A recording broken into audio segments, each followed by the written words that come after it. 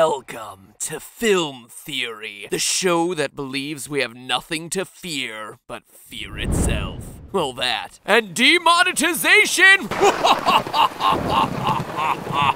Now, as anyone who's ever watched me play a horror game can tell you, I'm a pretty big scaredy cat. But here's the thing, I'll get startled for a moment, but it's pretty rare that horror movies stick with me and keep me from getting sleep at night because 99% of the time I can just rationalize that it's a movie. Sure, great white sharks, or genetically mutated great white sharks, or prehistoric super great white sharks are scary in the moment, but their movies are works of complete fiction. And while you certainly got some slasher movies based on real-life serial killers, I deal with psychotic people all the time. My job is on the internet after all. Badoom-ching. No, what's really unnerving to me is that little voice in the back of your head that says that supernatural phenomena might actually be true, which is why the Conjuring movies tend to be so terrifying. Because not only are these films well-shot psychological horror pieces, but because they claim to be retellings of real events. If you're not familiar, the Conjuring universe includes 2 main series titles about haunted houses and demonic possessions, 2 Annabelle movies about a doll that's haunted because, I mean, just look at the thing, and now The Nun,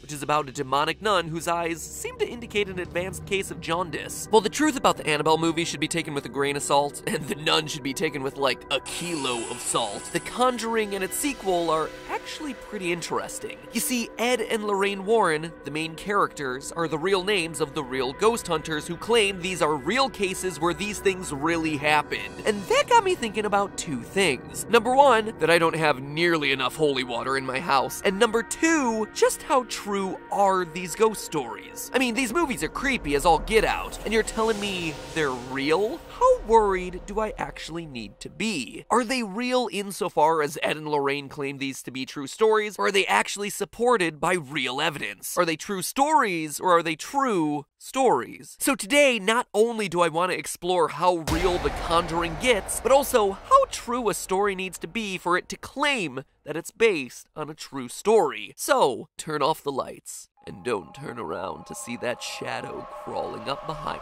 you, because today we're looking for the scariest thing of all this Halloween, the truth. New England, 1970s. The Perrin family moves into a nondescript farmhouse, only to start experiencing strange noises and smells. Carolyn, the mother, reports that she's being attacked by some sort of female demon. Enter Ed and Lorraine Warren, ghost hunters, who determine the evil presence to be a witch named Bathsheba, an old crone who once lived in the house, sacrificed her week-old child to the devil, and then killed herself in 1863. Carolyn becomes possessed by Bathsheba, the Warrens perform an exorcism, and the spirit is driven out. This is the story of the first Conjuring. But how much of that is real? Well, for starters, Ed and Lorraine Warren were really the top demonologist and medium duo of the era. Can't really imagine how many people were actively competing with them for that title, but regardless, they had a laundry list of famous paranormal investigations under their belts, including ones that inspired movies not in the Conjuring franchise, like the Amityville Horror and A Haunting in Connecticut. One of those cases was indeed a spirit named Bathsheba haunting the Perrin family, whose names weren't changed for the film. In interviews, Andrea Perrin, the oldest child, did say that the movie captured the essence of what they were going through. She's been upfront about witnessing her mother's exorcism and has gone on record to say, "I thought I was going to pass out. My mother began to speak a language not of this world, in a voice not her own. Her chair levitated, and she was thrown across the room. Whoever the spirit was, she perceived herself to be a mistress of this house, and she resented the competition my mother posed for that position." The father, Roger, had similar things to say. She was possessed. Her entire body was distorted, and it lasted several hours until they de-demonized her. Now, of course, those are just interviews. It's easy enough for people to lie. The Bathsheba bit, on the other hand, gives us something to work with. According to Andrea Perrin, Mrs. Warren came into the house knowing nothing. She stepped into the kitchen and said, "I feel a dark presence, and her name is Bathsheba." this is where fact and fiction get tough to distinguish. I did some more digging, and in the area where the Perron family lived, there definitely was a woman named Bathsheba Sherman who lived there in the mid-19th century. But it doesn't appear that she lived in the same house as the Perrons, and there's definitely no hard evidence that she was a witch. It appears that 3 out of her 4 children died young, but this was also a time when agitated babies were prescribed gin and opium to help them calm down, so suffice it to say that losing a few kids in the 1800s wasn't exactly proof of witchcraft. Apparently, the rumors of Bathsheba's witchcraft started when an infant mysteriously died in her care, killed by a large sewing needle that was impaled into the base of the skull. But there are no records of any charges against Bathsheba that actually stuck. It's unclear how seriously people took these rumors, considering she was buried in the town cemetery next to the graves of her children, which doesn't seem like something a Christian community would do for someone who is thought to be a Satanist. That said, for Lorraine Warren to walk into the house and come up with the name Bathsheba is interesting and awfully specific, until you consider that the Warrens were brought onto the case in the first place by a local paranormal group, meaning that they very well could have been fed the local legend before meeting the Perrons. So overall, the people, the place, and the details of the haunting appear to be real, even if the actual ghosts and witches might not be. You would expect the sequels and spin-offs of The Conjuring to have much less basis in real events, but that doesn't seem to be the case. The Conjuring 2 is based off the Enfield poltergeist case in England in the 1970s, which again, the Warrens investigated. In this one, Janet Hodgson, the second oldest of 4 children, finds herself possessed by the spirit of an elderly man, Bill Wilkins, who states that he wants to reclaim his home. Janet, are you alright? My name is Bill Wilkins, and I'm 72 years old. And unlike in the first Conjuring, that isn't just a scene from the movie, but real life. The BBC made a documentary about the alleged haunting, and investigators have lots of audio of 11-year-old Janet Hodgson sounding more like a 100-year-old coal miner who smokes like a chimney. Is anybody there? No. It takes a while, but listen long enough, and she eventually identifies herself as an old man named Bill Wilkins, who died of a brain hemorrhage in a very specific chair in the house. I had an hemorrhage, and I fell asleep, and I died in a chair in the corner downstairs. This is a nice story made up by the kid, right? Well, maybe, until you consider that Bill Wilkins' son Terry listened to the recordings and identified the voice as sounding very much like his father's, and that the cause and place of the death were correct. And if that wasn't creepy enough, the events that caused the Warrens to get involved in the first place are pretty irrefutable. In both the movie and in real life, a policewoman gets called to the Hodgson home in the 70s and says that she saw chairs sliding across the floor, going so far as to sign an official affidavit to say as much. Most of the time in these ghost stories, it's the family who has something to gain by lying. It's hard to say how a third-party police officer called in to investigate would benefit from doing something like that. Over a period of the next 18 months, more than 30 people, including neighbors, psychic researchers, and journalists, said that they saw heavy furniture moving on its own accord and objects being thrown across the room. Now, if you'll excuse me, I'm just gonna turn all the lights on in the house and grab myself a crucifix or 5. And that's gonna be a big heaping helping a nope. Nope.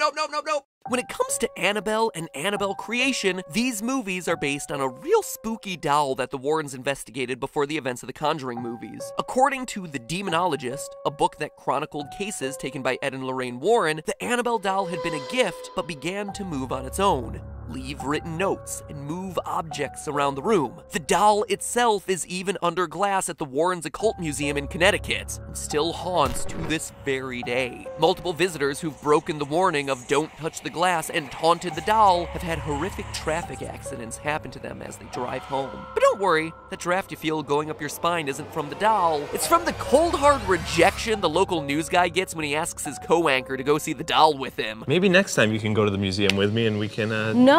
No? Absolutely not. You sure? There isn't enough money in the world. That is one cold shoulder. Now, it's pretty clear that the one thing all these movies have in common is that the way that their stories resolve themselves isn't quite reality. The Perrons apparently continue to live in their farmhouse with spirits in the basement for over a decade. Janet's possession by Bill Wilkins was investigated countless times, with the ultimate conclusion being that the whole Enfield poltergeist was a combination of some simple furniture pranks and girls talented in ventriloquism. Real life doesn't wrap up into neat little packages the way the movies do, but the facts of the cases, the people involved, and the events described, even if they were hoaxes, are all mostly what happened. So at this point, here's my question. Is that enough to call these true stories? I mean, we have explicit laws in place that outright prevent false advertising. Is there a threshold for how much truth has to be in a work of fiction before you can call it true, or at the very least based on a true story? Well, let's consider a couple of cases. Another horror movie, The Strangers, also claimed to be inspired by true events. The story is about 3 masked home intruders who show up at a house and proceed to torture the family there for no reason. And what was the truth behind that one? That the screenwriter once got a knock on his door from some strangers who were committing robberies in the neighborhood. That's it. And then there's the opening text from The Blair Witch Project and Fargo, 2 movies that flat out state that the events that you're about to see are either real or recreations of what really happened. So what were the true stories behind both of those 2 films? Nothing. Nada. Zip.